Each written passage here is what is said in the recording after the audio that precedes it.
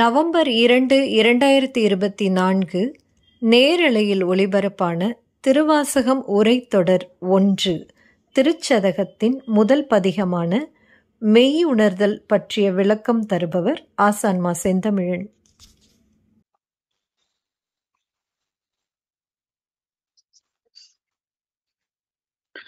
அனைவருக்கும் வணக்கம். திருவாசகம் விளக்க உரை தொடரின் முதல் பகுதி இது.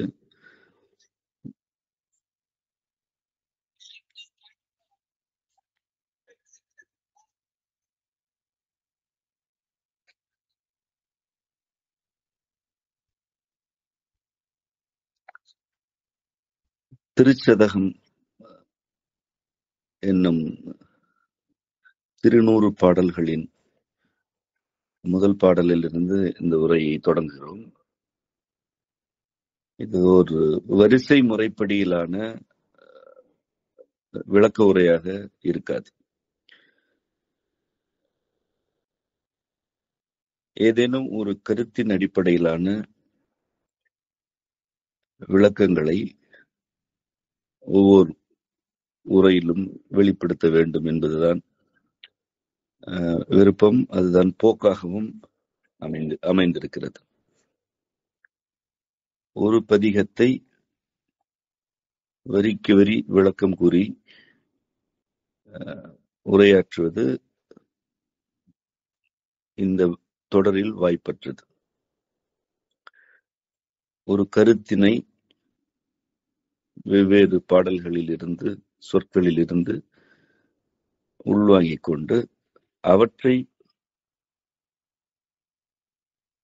ஒரு பின்னலாக வெளிப்படுத்துவது இந்த உரையின் வடிவமாக இருக்கும் என்று கருதுகிறேன்.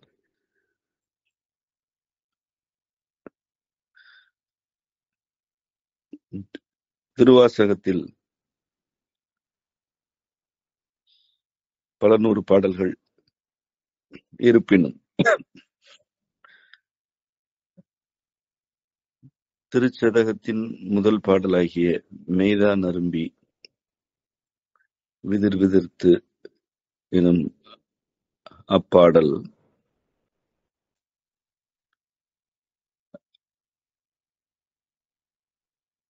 ஆழ்ந்த உறவினை எனக்கு வழங்குவது. அந்த பாடலுக்கும் எனக்குமான உறவு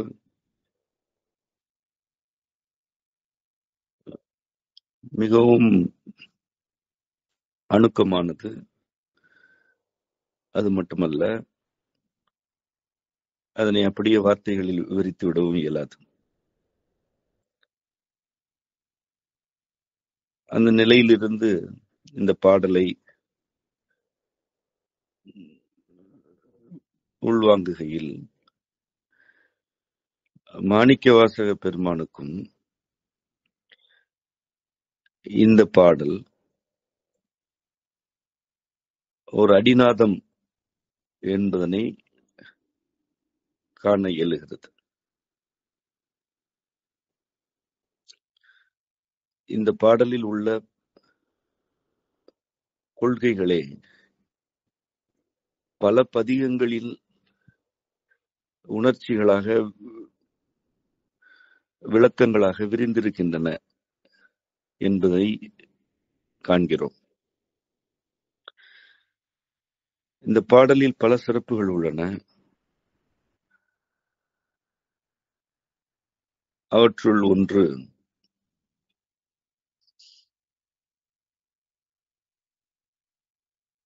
முழுவதும் கண்டவனை படைத்தான் என்ற பாடல்.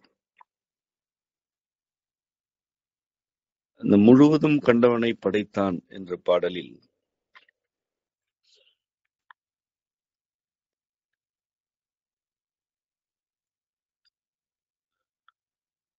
மாணிக்கவாசகர் இறைவனது மாந்த படைப்பினை பற்றிய கருத்துக்களை வெளிப்படுத்துகிறார்.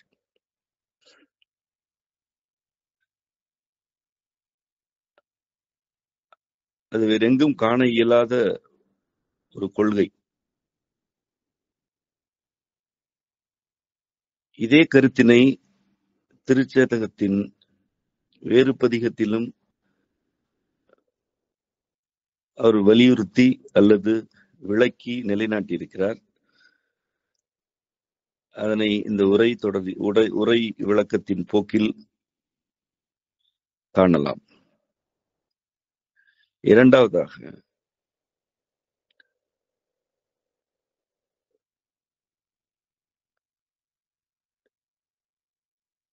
இறைவன் தன்னை அரவணைக்கும் பாங்கு எவ்வாறு இருக்கிறது என்பதனை மெய்யுணர்தலில் நயம்படவும் உணர்ச்சி வரம்புகளுக்கு கட்டுப்படாத வகையில் ஓலமிட்டும் வெளிப்படுத்தியிருக்கிறார்.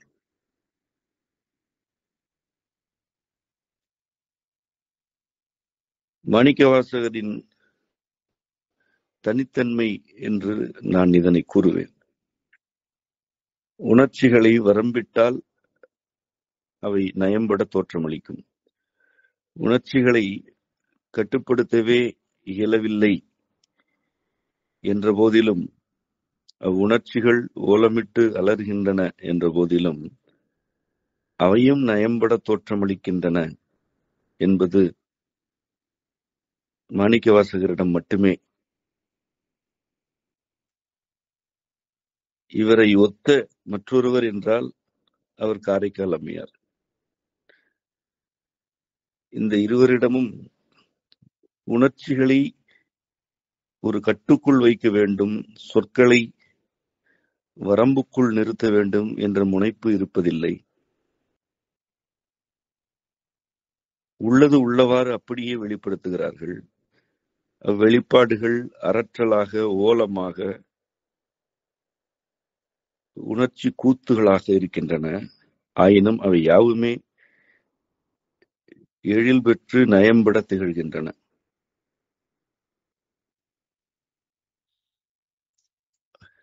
எந்த ஒரு மனிதரும் தன் முயற்சியினால் இப்படி வரம்பெற்ற உணர்ச்சியை அழகுற வெளிப்படுத்த இயலாது. அழகுற எழில் பெற வேண்டும் எனில் உணர்ச்சிகளை வரையறுத்துதான் ஆக வேண்டும் என்பது மனிதர்களுக்கு இருக்கும் ஒழுங்கு. ஆனால் இறையருளால் இவ்விருவரும் எவ்வளவு உணர்ச்சி கூத்தாடினாலும் அவை யாவுமே நயம்பட மேலெழுந்து தோற்றமளிக்கின்றன. மெய்தான் அரும்பி விதிர் விதிர்த்து உன் விரையார் கழற்கேன், கைதான் தலை வைத்து கண்ணீர் ததும்பி வெதும்பி உள்ளம் பொய்தான் தவிர்ந்து உன்னை போற்றி சய சய போற்றி என்னும் கைதான் நெகிழ விடேன் உடையாய் என்னை கண்டுகொள்ளே என்ற முதல் பாடலில் எவ்வளவு உணர்ச்சிகளை கொப்பளிக்க இயலுமோ அவ்வளவு கொப்பளித்திருக்கிறார்.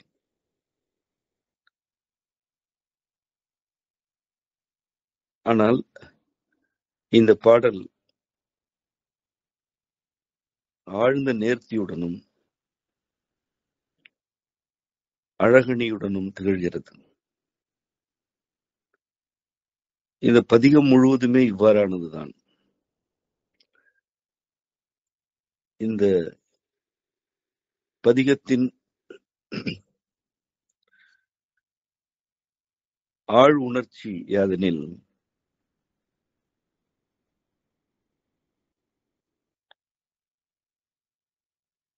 இறைவனுக்கும் தனக்குமான உறவினை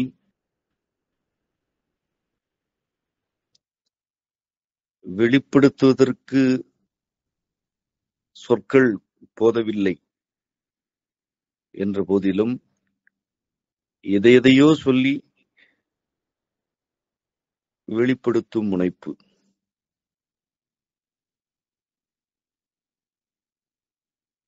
தன்னைப் பற்றி பிறர் முன்வைக்கும் கருத்துக்கள், வீசி எறியும் சொற்கள் ஆகியவற்றை துளியும் பொருட்படுத்தவில்லை. ஆயினும் அவை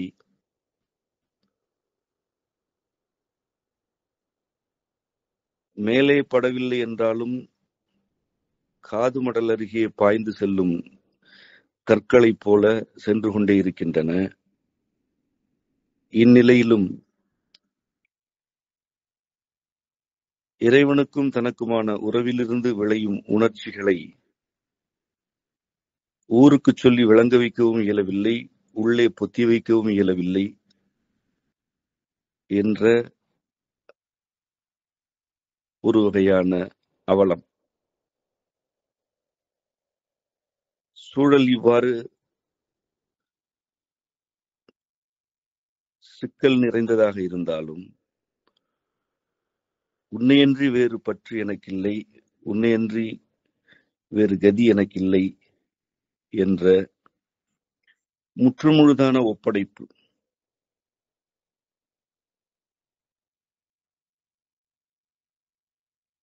இவை யாவற்றிலும்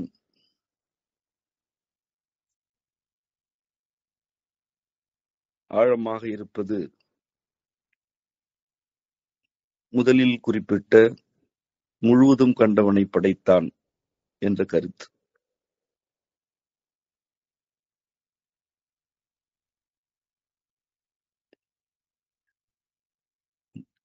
இந்த முழுவதும் கண்டவன்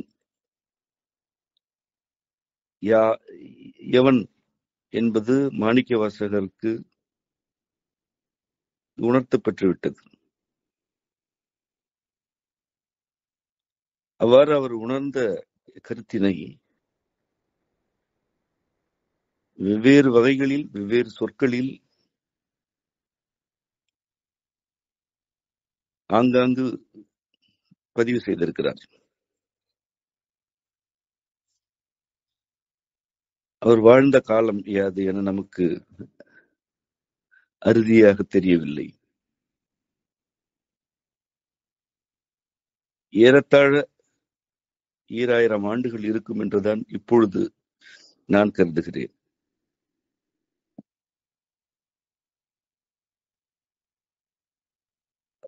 அத்தனை நூற்றாண்டுகளுக்கு பிறகு இந்த மந்திரங்கள் ஓதப்படுகின்றன. அந்த மந்திரங்கள் தமக்குள் பொதித்து வைத்திருக்கும் மறைவான கருத்துக்களை ஒரு மொட்டு ஒவ்வொரு மடலாக விரித்து மனம் பரப்புவது போல்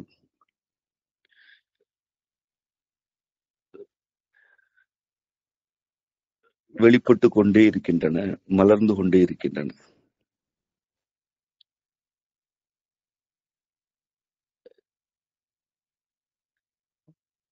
அவர் பல மறைக்கருத்துக்களை நேரிடையாக கூறியும் மறைவாக கூறியும், ஒரு பகுதி நேரிடை, ஒரு பகுதி மறைவு என்று பதிவு செய்தும் இத்திருவாசகத்தை நமக்கு அருளி செய்திருக்கிறார். அவ்வாறு அவர் முன்வைத்த கருத்துகளுக்கெல்லாம் சாரம் எது என்றால், அவருக்கும் இறைவனுக்கும் இருந்த உறவு. அந்த உறவு யாது என்பதனை அவர் மிக மிக தெளிவாக, ஒற்றைத்தன்மையுடன் கூறிக்கொண்டே இருந்திருக்கிறார். அதுதான் இறைவனுக்கும் தமக்குமான உறவு, அம்மைக்கும் அப்பனுக்கும் குழந்தைக்குமான உறவு.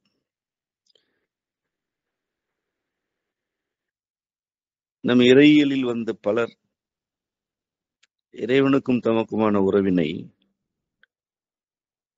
அம்மை, அப்பன், தோழன், காதலன், மாமன், மாமி, அண்ணன் உள்ளிட்ட எல்லா மாந்த உறவு நிலைகளிலுமே பதிவு செய்தனர். இறைவன் மீது பக்தி மட்டும் கொண்டு அடியாராக தம்மை கருதி கொண்டிருந்தோரும் உண்டு.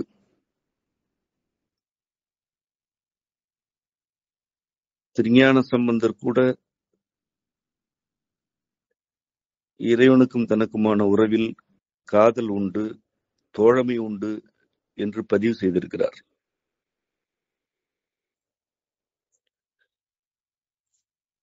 இறைவனின் தோழர் என்று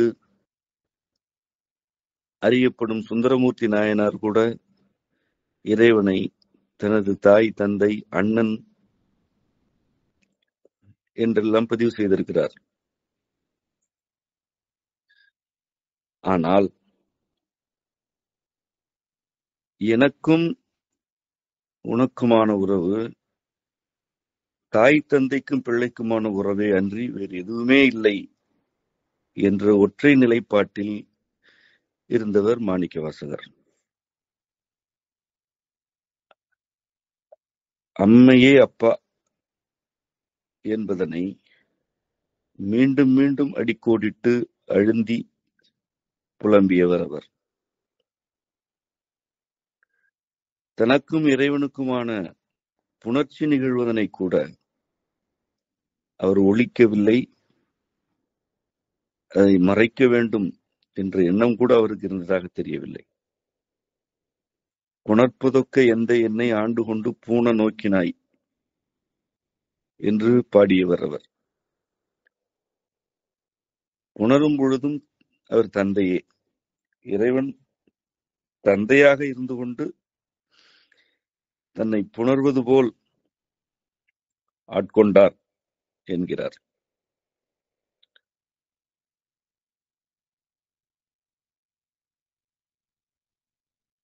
இப்படி தனக்கும் இறைவனுக்குமான உணர்ச்சியின் ஆழ்ந்த மறைவான நிலைகளை கூட எவ்விதமான தயக்கமும் கூச்சமும் பொது மதிப்பீடுகள் குறித்த அக்கறையும் இல்லாமல் வெளிப்படுத்தியவர் அவர்.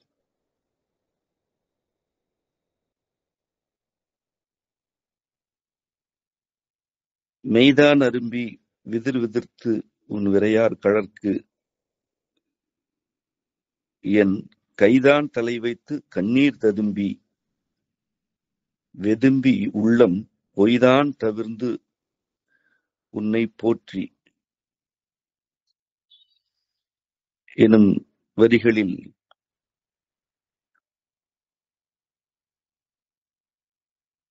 சில ஆழ்ந்த கருத்துகள் பொதிந்திருக்கின்றன. மெய்தான் அரும்பி என்றால் தன்னுடைய உடல் ஒரு மலர் போல்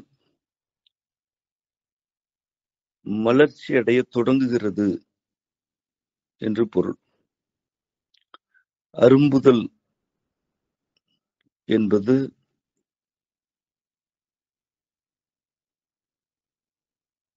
உடலின் செல்கள் கிளர்ச்சியுற்று மேலெழத் தொடங்கும் நிலையை குறிப்பது. திருவாசகத்தின் பல்வேறு இடங்களில் தனது உடலை உடல் என்றும் குறிப்பார், ஆக்கை என்றும் குறிப்பார். அவர் எங்கு உடல் என்கிறாரோ அங்கு அது ஒரு உயிர் பொருள் என்ற நிலையில் இருக்கும். எங்கு ஆக்கை என்கிறாரோ அங்கு அது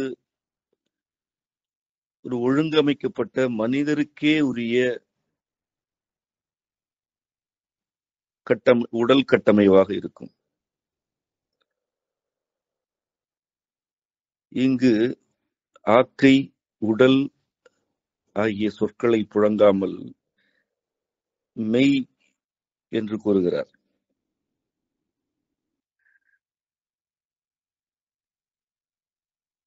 இறைவனை உணர்ந்தவாறு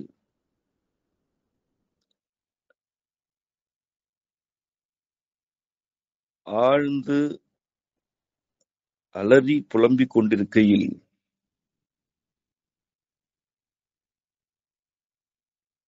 ஆக்கையின் ஒவ்வொரு செல்லும் அரும்பத் தொடங்குகிறது. அவ்வாறு இறைவனை எண்ணி அல்லது இறைவனை உணர்ந்து ஆழ்ந்திருக்கும் பொழுது அரும்புகிறதே, அது வெற்று உடல் அல்ல, அது ஆக்கை என்று மட்டும் இருப்பதுமல்ல, அதுவே மெய் என்பது கருத்து. உடலை மெய் என்றும் நாம் வழங்குகிறோம். ஆனால் உடல், மெய், ஆக்கை ஆகிய 3 சொற்களும் நிகரானவையோ அல்லது ஒத்த பொருள் தருபவையோ அல்ல. செடிசேர் உடலம் நீக்க மாட்டேன் என்று ஓரிடத்தில் புலம்புகையில், இந்த உடல் இறுதிக்கும் இறுதியாக தாவரங்களுக்கான உணவாகப் போகிறது, இது செடிகளைத்தானே சேரப்போகிறது என்ற கருத்து நிலைநாட்டப்படுகிறது. அது உடலை பற்றிய கருத்து. அது ஒரு உயிர் பொருள் என்ற அளவில் மட்டுமான விழிப்பு. மெய் என்ற சொல் ஒரு உயிர் பொருளை மட்டும் குறிப்பதல்ல. இறைவனே யாவும், அவனுடைய வெளிப்பாடுகளே யாவும், அந்த யாவற்றின் துளியே நான் என்ற மெய்மையை உணர்ந்த பிறகு உடல் மெய் என்ற நிலை அடைந்து விடுகிறது. ஏனென்றால் அது மெய்மை எதுவோ அதனை உணர்ந்து விட்டது. அவ்வாறு அம்மெய்மையை உணர்ந்த பிறகுதான் அது அரும்பும், அல்லது அந்த மெய்மையை நோக்கிய விருப்பமாவது எழுந்த பிறகு அது அரும்பும். மெய்தான் அரும்பி விதிர் விதிர்த்து என்பது மெய் அவ்வாறு அரும்பி நடுங்குகிறது என்று பொருள். அது அச்சத்தினால் எழும் நடுக்கம் அல்ல, அது சிலிர்ப்பு. உணர்ச்சி இன்னதுதான் என்று வரையறுத்து விடவெல்லாம் இயலாது. சிலிர்த்து உடல் நடுங்குகிறது. உன் விரை ஆர்கழற்கு என்பது இறைவனுடைய திருவடியில் உள்ள கழலினை குறிப்பது. அக்கழலிலிருந்து எழும் ஒலி விரையார் தன்மை கொண்டது என்பதனை குறிக்கிறது. விரை எனும் சொல்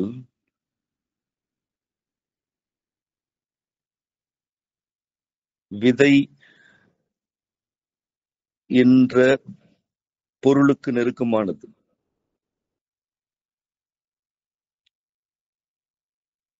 அது மட்டுமல்ல, அது விரைவினையும் குறிக்கும். இறைவனுடைய திருவடி என்று வழங்கப்படுவதற்கு ஒரு பொருள் உண்டு.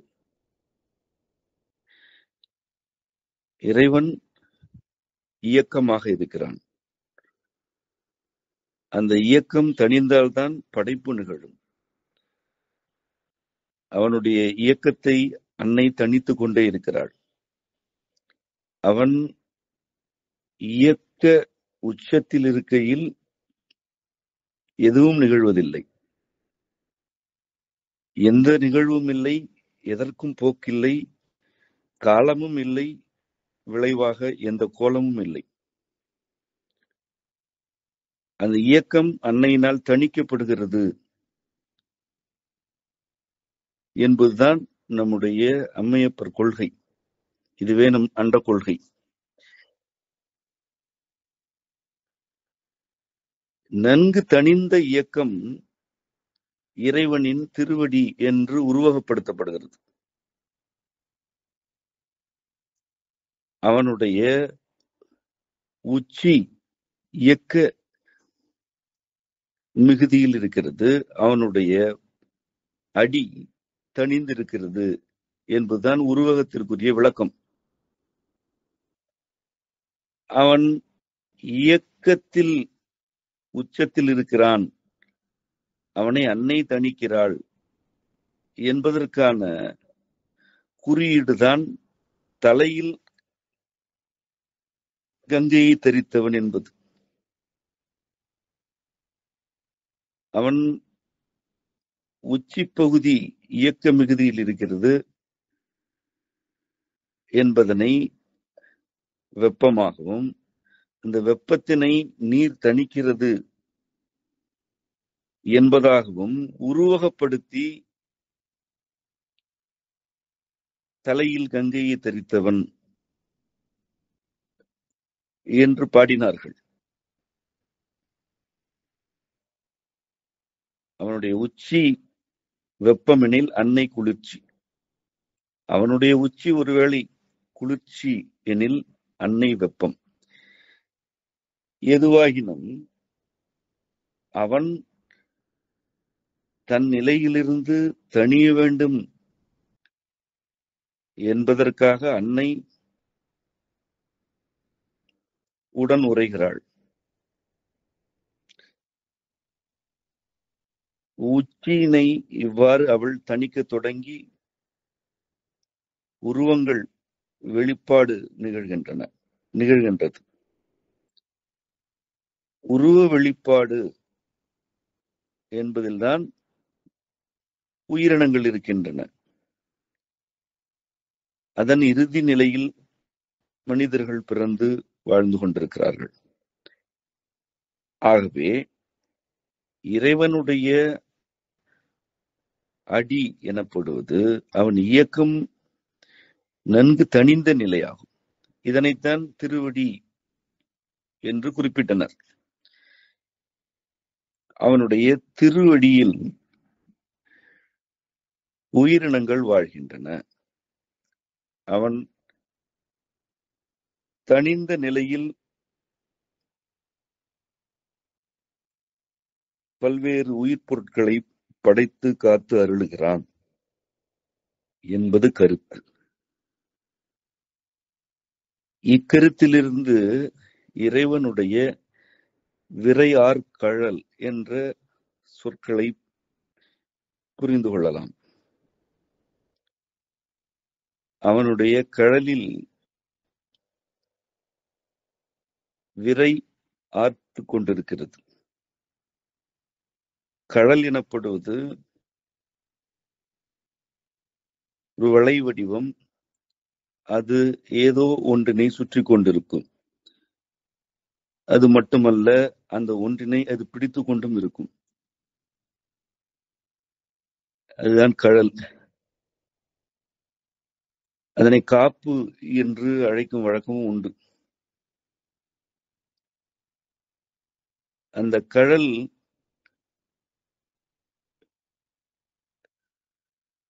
ஆர்த்து கொண்டிருக்கிறது, அதாவது எழுச்சி அடைந்து கொண்டே இருக்கிறது. அந்த எழுச்சி விரைவானதாக இருக்கிறது. ஒன்று, அது விதை என்ற உயிர்ப்பு தன்மைகளுக்கு அடிப்படையான ஒரு பொருளின் எழுச்சியாக இருக்கிறது.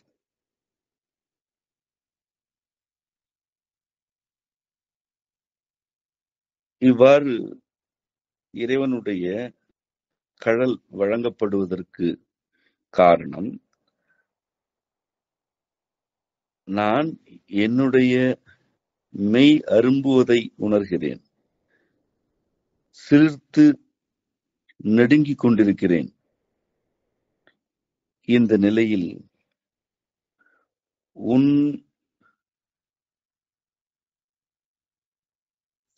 பாதங்களுக்கு மேலே இருக்கும் கழலினை காண்கிறேன். அந்த கழல் உயிர்ப்பு கொண்டதாக எழுச்சி அடைகிறது. அது உயிரினங்களை படைத்து வெளிப்படுத்திக் கொண்டே இருக்கிறது. அது விரைந்து நிகழ்ந்து கொண்டிருக்கிறது. இந்த விரைவும் விதைப்பும் ஆர்த்து எழுந்து கொண்டே இருக்கின்றன. இதனையெல்லாம் உணர்ந்த பிறகு நான் என்னதான் செய்வேன்? என் தலையில் கை வைத்து கதறி அழுவதனை தவிர வேறு என்ன செய்துவிட இயலும் என்ற உணர்ச்சி 2வது அடியிலேயே தொடங்கி விடுகிறது. கைதான் தலை வைத்து கண்ணீர் ததும்பி வெதும்பி உள்ளம் பொய்தான் தவிர்ந்து என்கையில் உள்ளம் பொய்யை தவிர்க்கிறது என்ற நிலை மாணிக்கவாசகரால் பதிவு செய்யப்படுகிறது. இது மிகவும் இன்றியமையாத ஒரு நிலை. திருவாசகத்தின் பல்வேறு இடங்களில் தன்னை பொய்யனேன், வஞ்ச மனத்தவன் என்று அழைத்துக் கொள்கிறார். நாயினும் கீழானவன் என்று அழைத்துக் கொள்கிறார். தன்னை பொய்யனேன் என்று அவரே அழைத்துக் கொள்வது தன்னடக்கம் அல்ல. மாணிக்கவாசகருக்கும் தன்னடக்கத்துக்கும் தொடர்பு கிடையாது. இந்த தன்னடக்கம் என்பது ஒரு மனிதர் பிற மனிதரிடம் காட்டுவது. இறைவனிடம் அடங்கி இருப்பதற்கு என்ன இருக்கிறது, ஆடுவதற்கு என்ன இருக்கிறது? அவர் இறைவனோடு உறவாடுகிறார். அந்த உறவு நிலைகளைத்தான் பதிவு செய்திருக்கிறார். ஆகவே தன்னை அவர் வஞ்ச மனத்தவன், பொய்யன் என்றெல்லாம் கூறிக்கொள்வது அவருடைய உண்மையான நிலையின் வெளிப்பாடு. மாந்த பிறப்பு எனப்படுவது உண்மையிலிருந்து வழுவியதுதான். உண்மை நோக்கமற்றது, விளைவு நோக்காதது. ஆனால் நோக்கம் அற்ற நிலையில் ஒரு உடல் வாழாது. வாழ வேண்டும் என்பதே நோக்கம்தான். நான் என்று தன்னை ஒன்று கருதுவதே ஆணவம்தான். அந்த ஆணவம் அழிந்தால் உடலில் வாழ வாய்ப்பில்லை. ஆணவத்தில் இருப்பதே நோக்கம்தான். ஆகவே உண்மையான வாழ்வு என்பது இறைவனுக்கே உரியது. அது மனிதர்களுக்கு வாய்க்கப் பெறாதது. உண்மைக்கு நெருக்கமான வாழ்வு அல்லது உண்மையை நோக்கிய வாழ்வு, உண்மை மீதான விருப்பம் கொண்ட வாழ்வு, உண்மை மீது ஏக்கம் கொண்ட வாழ்வு என்ற பல படிநிலைகளில் மனிதர்களின் வாழ்க்கை இருக்கிறது, இருக்க வேண்டும். இந்த நிலையிலிருந்துதான் அவர் தன்னை பொய்யன் என்கிறார். நோக்கத்துடன் எதனை செய்தாலும் அது பொய் என்பதனால் அவர் பொய்யன். ஒன்றை நிறைவேற்ற வேண்டும் அல்லது ஒன்று நிறைவு பெற வேண்டும் என்பதற்காக எது செய்தாலும் அது விளைவு நோக்குதல் என்பதனால் அது பொய்.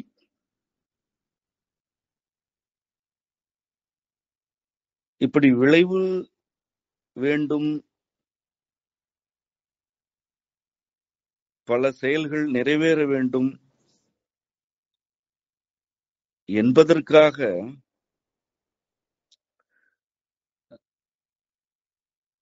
பேசுகிறோம், உரையாடுகிறோம். இவை யாவுமே நோக்கங்களின் வழி இருக்கின்றனவே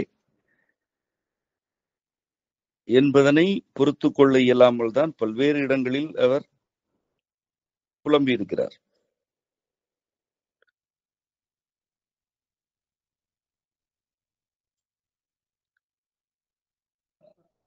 அவர் தனக்கும் இறைவனுக்குமான உறவோடு நின்று போனவர் அல்ல. அவர் எவ்வாறான பணிகளை முன்னெடுத்தார் என்பது திருவாசகம் முழுவதும் காண கிடைக்கும் காட்சிதான்.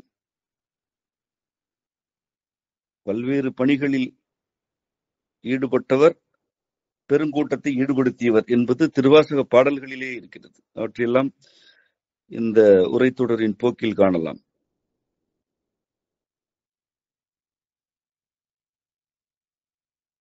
இவ்வாறு ஒரு பெருங்கூட்டத்திற்கு ஆளாக இருக்கையில்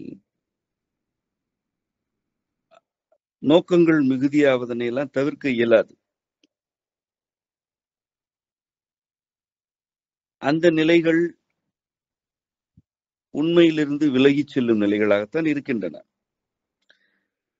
இதனே அவர் பல இடங்களில் வருந்தியும் புலம்பியும் கதறியும் பதிவு செய்திருக்கிறார். ஆனால் இங்கு இந்த திருச்சதகத்தின் முதல் பாடலில் யாரும் இல்லை, எந்த பணியும் இல்லை, அவரும் இறைவனும் மட்டும் இருக்கிறார்கள். ஆகவே அவருடைய உடலே மெய்யாகிவிட்டது. எந்த நோக்கமும் இல்லை, எந்த எதிர்பார்ப்பும் இல்லை எனும்போது இறைவனுக்கும் அவருக்குமான உறவில் மெய் மட்டும்தான் இருக்கிறது. ஆகவே அவருடைய உடல் மெய் என்ற நிலையை அடைந்து விட்டது. இதுதான் மெய்தான் அரும்பி என்று அவர் பாடுவதற்கு அடிப்படை. இதனை அவர் தன் சொற்களாலேயே விளக்குகிறார். பொய்தான் தவிர்ந்து உன்னை போற்றி, சய சய போற்றி என்கிறார். பொய்தான் தவிர்ந்து என்றால் என்ன பொருள்? இதற்கு முன்பு பொய் இருந்தது, இப்பொழுது அதனை தவிர்க்கிறேன் என்று பொருள். எது பொய்? ஏதேனும் ஒரு நோக்கத்திற்காக உன்னை வேண்டுதல், ஏதேனும் ஒன்று வேண்டும் என்பதற்காக உன்னை நினைத்தல் என்பது பொய்.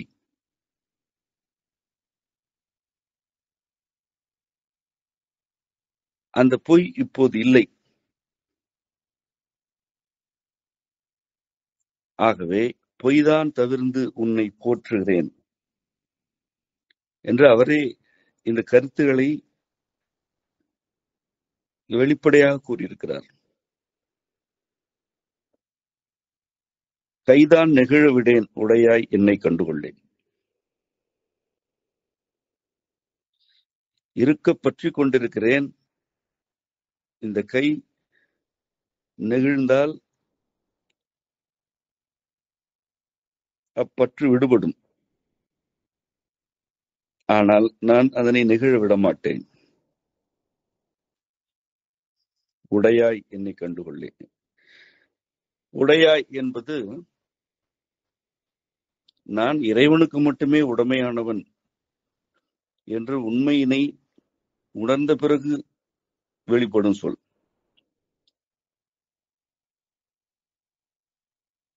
எனக்கு இறைவனே உடையவன், நான் இறைவனுக்கே உடைமை, இதனையன்றி வேறு எதுவும் இல்லை, வேறு எவருக்கும் நான் உடைமை அல்ல என்பது இறையியலில் ஆழ்ந்த அனைவருடைய வழியும் அதுவே.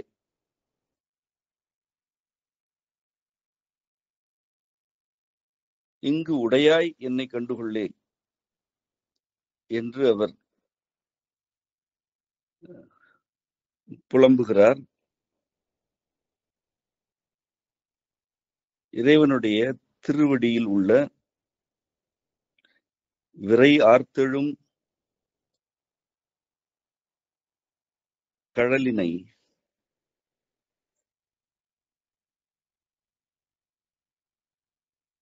உணர்ந்து அந்த கழலினை எண்ணிக்கொண்டவாறு கையை தலையில் வைத்து கண்ணீர் ததும்பி வெதும்பி உள்ளத்தில் உள்ள பொய்யை எல்லாம் தவிர்த்து போற்றி போற்றி என்று கதறிக்கொண்டு என் கையை நான் நெகிழவிட மாட்டேன் உடையாய் என்று கூறுகையில், உன்னை நான் பற்றி கொண்டிருக்கிறேன், நீ என் உடையவனாக இருக்கிறாய், என்னை கண்டுகொள், என்னை காணாது இருந்து விடாதே என்ற அரற்றலது. ஒரு குழந்தை தன் தாயின் மடியை அல்லது புடவை தலைப்பை பிடித்துக் கொண்டு அழுதவாறு அவள் முகத்தை நோக்கி என்னை விட்டு செல்லாதே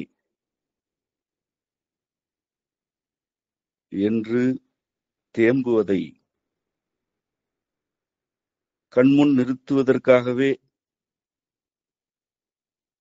கைதான் நெகிழவிடேன் என்று அவர் பாடுகிறார்.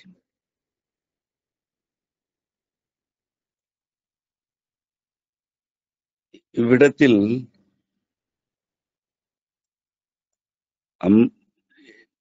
என் அப்பனே என்னை கண்டுகொள், என் தாயே என்னை கண்டுகொள் என்று கூட பாடலாம். ஆனால் என்னை உடையவனே என்னை கண்டுகொள் என்று பாடுகிறார்.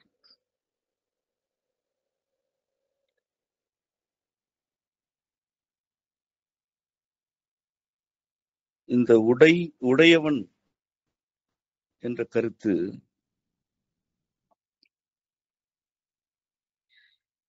இறைவனுக்கும் அவனை உணர்ந்தவர்களுக்குமான ஒரு படிநிலையில் இருக்கும் கருத்து. இறைவனை அம்மை அப்பன் என்று விழிக்கும் போது இடைவெளி இல்லை. ஆனால் உடையான் எனும்போது இடைவெளி இருக்கிறது. இந்த இடைவெளி எதனால் ஏற்படுகிறது என்றால்,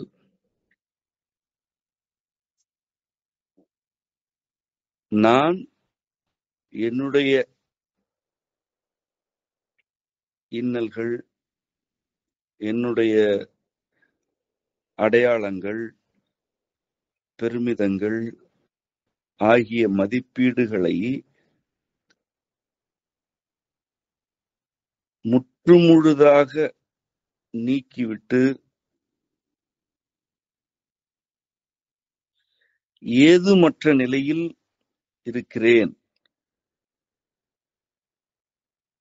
என்றால் எனக்கு இறைவன் அம்மையும் அப்பனும். ஏனெனில் நான் ஏதுமற்ற நிலையில் இருக்கிறேன்.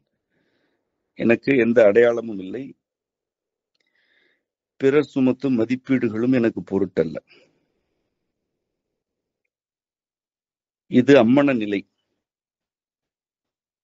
இதில் இறைவன் அம்மை அப்பன் என்ற நிலையில் மட்டும்தான் இருக்கிறான். உணர்பவர்கள் இப்படி யாவற்றையும் விட்டொழித்தவர்கள் இறைவனின் குழந்தை என்ற நிலையில் மட்டும் இருக்கிறார்கள். மாணிக்க வாசகர் அவ்வாறுதான் இருந்தார். ஆயினும் இந்த உலக வாழ்வு அவ்வாறு இடையறாமல் வாழ விடாது. அது பல்வேறு மதிப்பீடுகளை, அடையாளங்களை சுமத்திக் கொண்டேதான் இருக்கும். அவற்றை சுமந்தவாறு அலைந்து கொண்டிருக்கையில் இறைவன் உடையவன் என்று ஆகிறான். இயல்பாகவே இந்த இடைவெளி ஏற்பட்டு விடுகிறது.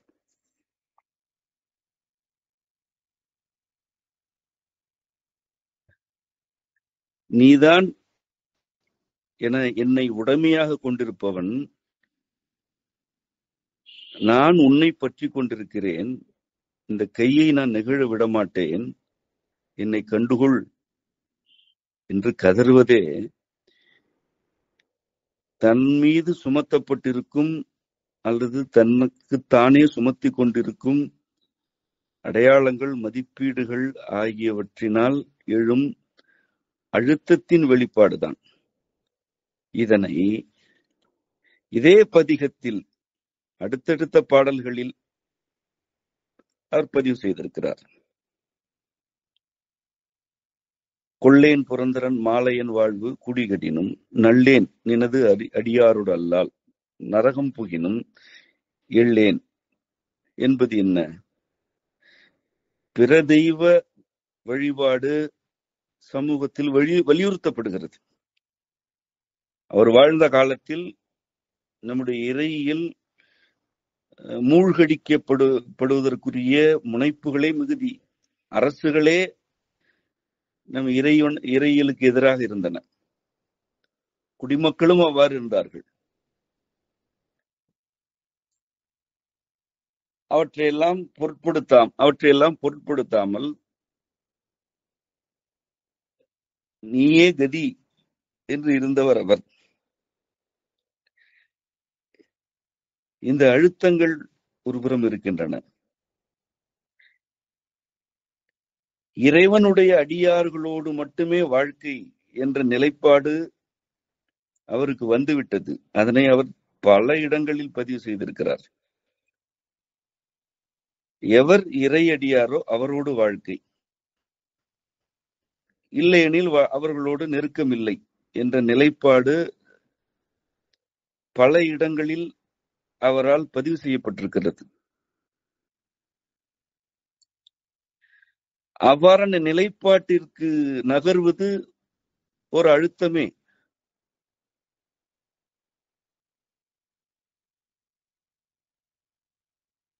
அது தரும் மதிப்பீடுகள், அதனால் சுமக்கும் பழிகள் அவருடைய உள்ளத்தில் இருக்கின்றன.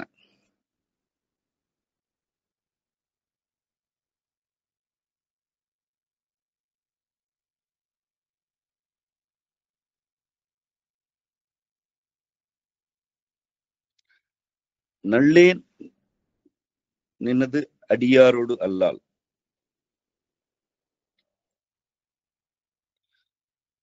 உன் அடியார் ஓடு இல்லாமல் வேறு எவருடனும் நெருங்கி இருக்க மாட்டேன். என் குடியே கெட்டாலும்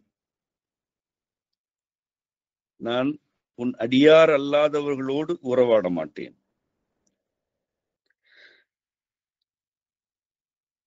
இவ்வாறு நான் இருப்பதனால் நரகத்திற்கே சென்றாலும் அங்கு சென்றும் உன்னை இகழ மாட்டேன். ஐயோ, உன்னையே வேண்டிக் கொண்டிருந்தேனே, உன்னால் நான் நரகத்திற்கு வந்து விட்டேனே என்று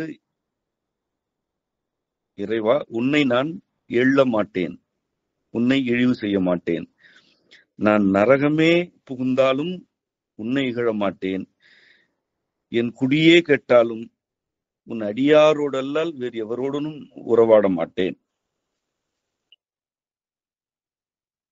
உள்ளேன் பிற தெய்வம் உன்னை அல்லாது எங்கள் உத்தமனே.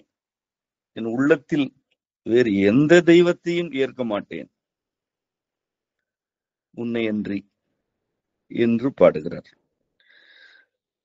அதன் கீழ் உத்தமன் அத்தன் உடையான் அடியே நினைந்துருகி மத்த மனத்தோடு மாலிவன் என்ன மனநினைவில் ஒத்தன ஒத்தன சொல்லிட ஊரூர் திரிந்து எவரும் தத்தம் மனத்தன பேச எஞ்ஞான்றுகொள் சாவதுவே. உத்தமன் அத்தன் உடையான் என்று 3 சொற்கள் அடுக்கப்படுகின்றன. உத்தமன் என்பது நிறைவு நிலையில் இருப்பவன் என்று பொருள். நிறைவு தருபவன் என்பதுதான் உத்தமன். உத்தமம் என்றால் நிறைவு என்று பொருளாகும். அத்தன் என்பது தனிச்சிறப்பு வாய்ந்த சொல். எல்லையாக இருப்பவன் என்று அதற்கு அடிப்படை கருத்து உண்டு. அது என்கிறோம். எது தொலைவில் இருக்கிறதோ அல்லது எது தொலைவின் எல்லையில் இருக்கிறதோ அதுவே அது. அத்து என்பது எல்லையை குறிப்பதற்கான சொல். இன்றும் அது புழக்கத்தில் இருக்கிறது. அத்தன் என இறைவனின் தந்தை நிலையை குறிக்கும் வழக்கம் அக்காலத்திலும் உண்டு, இக்காலத்திலும் உண்டு.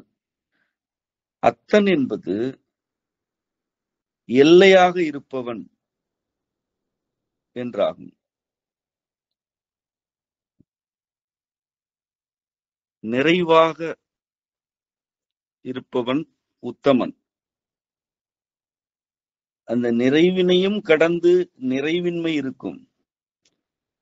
நிறைவு நிறைவின்மை என்று எது இருந்தாலும் எல்லாவற்றிற்குமான எல்லையாக இருப்பவன் அத்தன். அதற்கு மேல் எதுவுமே இல்லை.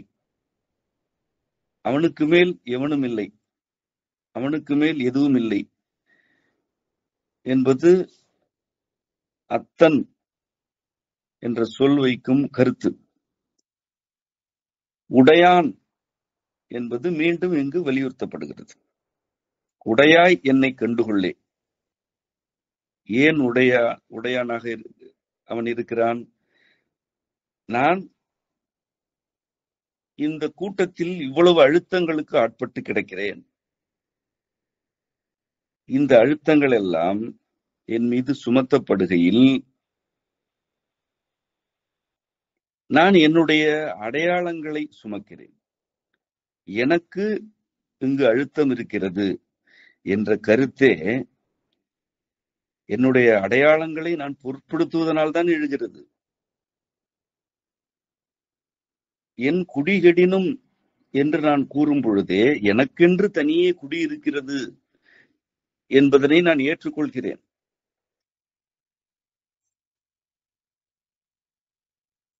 இவ்வாறு அடையாளங்களை மதிப்பீடுகளை ஏற்றுக்கொண்டு கதரும் நிலை யாவருக்குமே உண்டு.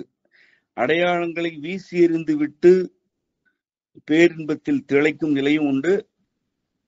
அந்த நிலைகளையும் மாணிக்கவாசகர் பல பாடல்களில் பதிவு செய்திருக்கிறார். அந்நிலையில் இறைவனுக்கும் அவருக்கு இடையில் எவருமே இல்லை. இங்கு இந்த புற அழுத்தங்கள் அவர் மீது சுமத்தப்பட்டு அவர் இறைவனை, என்னை உடையவனே, நீ ஏன் என்னை கண்டுகொள்ளவில்லை அல்லது ஏன் என்னை இந்த நிலைக்கு தள்ளியிருக்கிறாய் என்று கேட்கிறார்.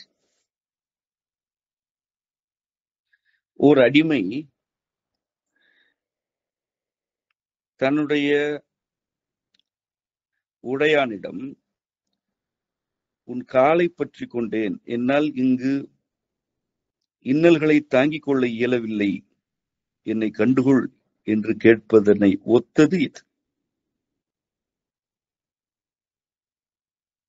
வேறு பல இடங்களில் அடிமைக்கு ஆரென்பேன் என்று தன்னை அடிமையாக கருதியும் அவர் பாடியிருக்கிறார்.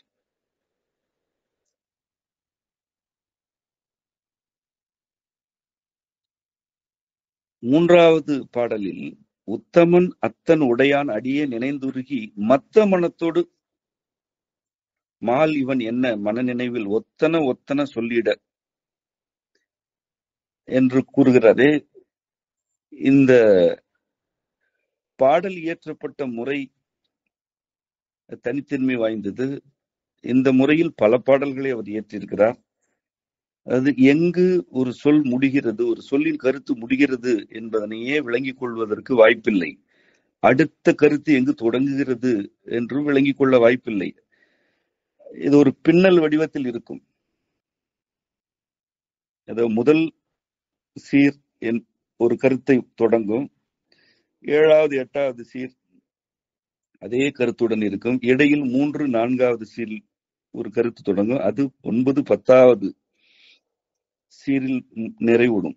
இப்படி 2 அல்லது 3 கருத்துக்கள் ஒரு குறிப்பிட்ட சீர்தொகைக்குள் பின்னி பின்னி இருப்பது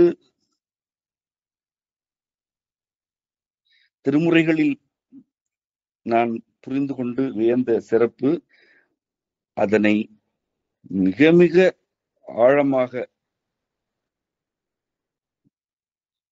வெளிப்படுத்தியவர் என்று நான் மாணிக்க வாசகரைத்தான் கருதுவேன். நான் அறிந்தவரை அவ்வாறுதான் அதனை புரிந்து கொள்கிறேன். இந்த பாடலும் அவ்வாறானதுதான். மத்த மனத்தோடு என்பது என்ன? மதம் பிடித்தது போன்ற மனநிலையில் இருத்தல். மால் இவன் என்ன மனநினைவில் ஒத்தன ஒத்தன சொல்லிட என்பது என்ன கருத்து? மால் எனப்படும் தெய்வம் இங்கு வெளிக்கப்படுகிறது. மால் இவன் என்ன என்றால் இவன் என்ன என்று பேச்சு வழக்கில் கூறுவது போன்றது. அவ்வாறு பல இடங்களில் பேச்சு வழக்கினை அவர் பதிவு செய்திருக்கிறார்.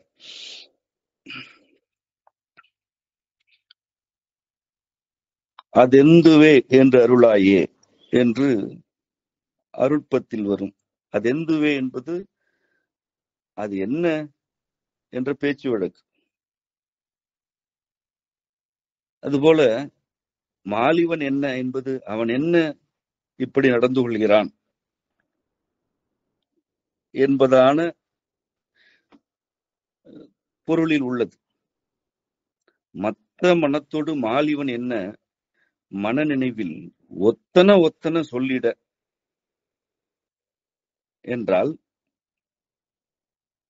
ஒத்தன ஒத்தன என்பது நான் என்ன சொல்கிறேனோ அதனை போலவே வேறு ஒருவனும் சொல்கிறான், நான் என்ன சொல்கிறேனோ அதனை அப்படியே மற்றவர்களும் சொல்கிறார்கள் என்று பொருள். ஊர் ஊர் திரிந்து என்றால் இதற்காகவே ஊர் ஊராக திரிந்து எவரும் தத்தம் மனத்தன பேச, தத்தம் மனதில் என்னவெல்லாம் தோன்றுகிறதோ அதனை எல்லாம் பேசுகிறார்கள் என்று பொருள். எஞ்ஞான்று கொள் சாவதுவே.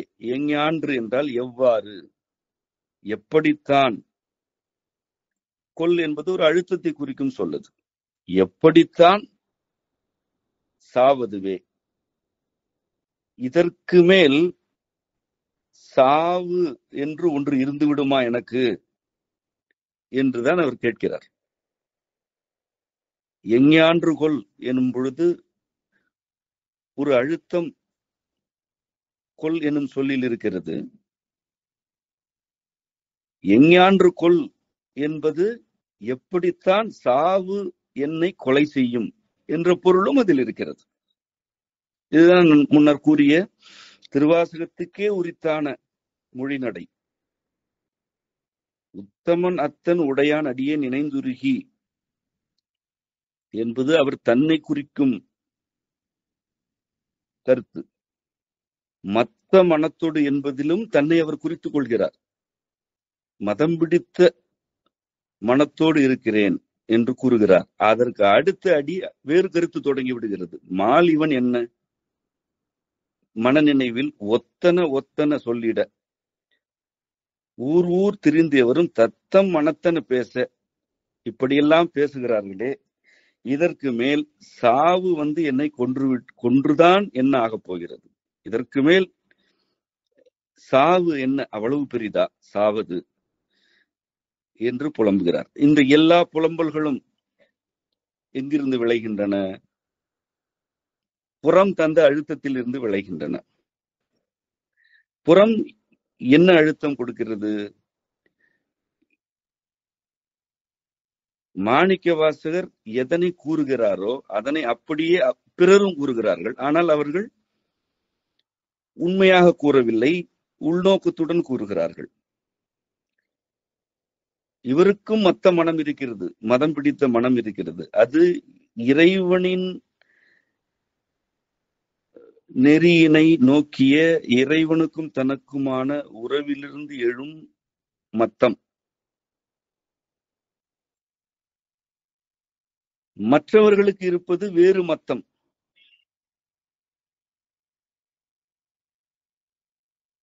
இவர் என்ன செய்கிறாரோ அதனை அப்படியே அவர்களும் செய்கிறார்கள். இவர் என்ன சொல்கிறாரோ அதனையே அவர்களும் சொல்கிறார்கள். அவரும் நாங்களும் ஒத்த தன்மையில் இருக்கிறோம் என்று நடிக்கிறார்கள். இதனை ஊராக என்னவெல்லாம் அவர்களுக்கு தோன்றுகிறதோ அதனை எல்லாம் பேசிக்கொண்டு திரிகிறார்கள். இதற்கு பிறகும் சாவு என்னை கொல்வதற்குத்தான் என்ன இருக்கிறது என்று கேட்கிறார். இதற்கு மேலும் என்ன எப்படித்தான் சாவது என்றும் கேட்கிறார். இவ்வளவு அழுத்தங்கள் இருப்பினும் இவற்றையெல்லாம் சுமந்து கொண்டிருந்தாலும்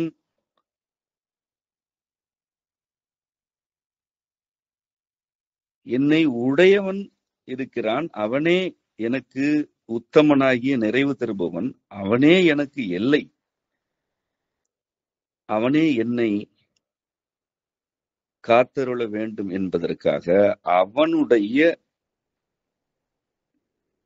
திருவடியை பற்றி கொண்டு இங்கு என்னால் தாங்க இயலவில்லை, உன்னுடைய அடியை பற்றிய கையை நெகிழ விட மாட்டேன், என்னை கண்டுகொள் என்று கதறி புலம்புவதுதான் மெய்யுணர்தலுடைய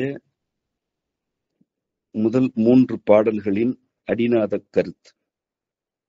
இத்துடன் இன்றைய பாடம் நிறைவடைந்தது. மீண்டும் அடுத்த வகுப்பில் சந்திப்போம். உங்கள் அனைவருக்கும் அம்மையப்பர் நிறைவதாக. நன்றி.